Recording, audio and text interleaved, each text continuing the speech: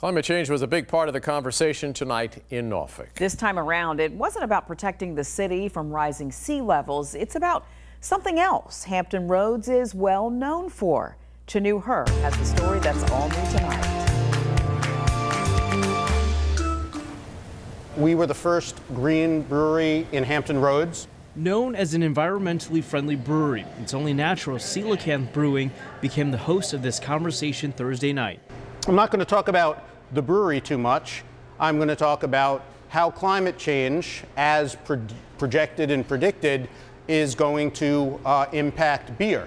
So yes, over a beer, Coelacanth President Kevin Erskin talked about climate change, a topic that's often more on political fronts than tasting rooms. When you talk about climate change, it can be sort of a nebulous kind of idea to people, like, it's getting warmer, but what does that really mean to me? That's what can be tough when talking about this, finding ways to make it interesting to people.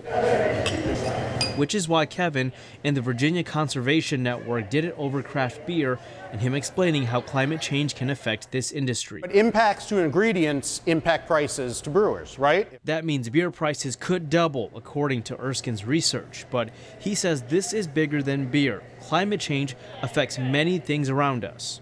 What about your street flooding every day? What about, not being able to get a hamburger if you're a hamburger eater? What about not being able to get any food that you like, because everything can be impacted? I think the biggest issue that we are facing now and in the future, and it's not just on a local level, it is on a local level, but it's also on a national level.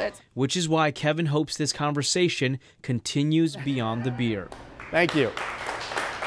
The Virginia Conservation Network says right now they're working with lawmakers to combat climate change. And as you saw with this event, they're hoping by making the topic more relatable with everyday people, it could really bring on better education. In Norfolk, Chanu Her, 13 News Now.